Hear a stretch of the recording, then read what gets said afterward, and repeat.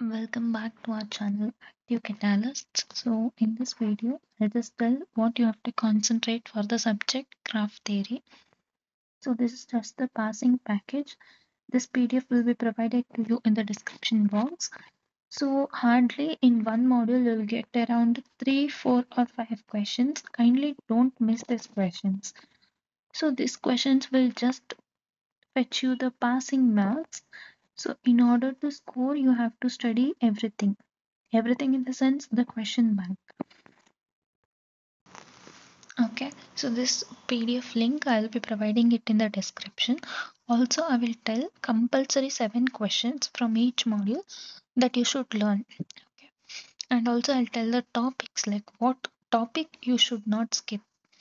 Example from module 1, they will definitely ask definitions, so you should not be skipping module 1 definitions. In module 2, they will ask operations on graph along with Hamiltonian paths and circuits. This is very important. And traveling salesman problem, I hope you know this in DA subject only. Okay. Then in module 3, what is most important is rooted and binary trees. And also they'll ask the question based on vertex connectivity, edge connectivity. Okay, you can expect that question from this module. Definitely they will ask these things you should not be skipping.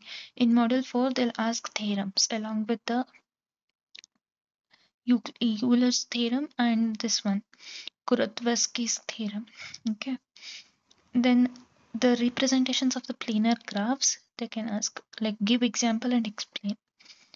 Okay. Then you should also know like how to represent or convert into adjacency matrix, incidence matrix, circuit and path matrix. You should not be skipping this. They'll definitely ask.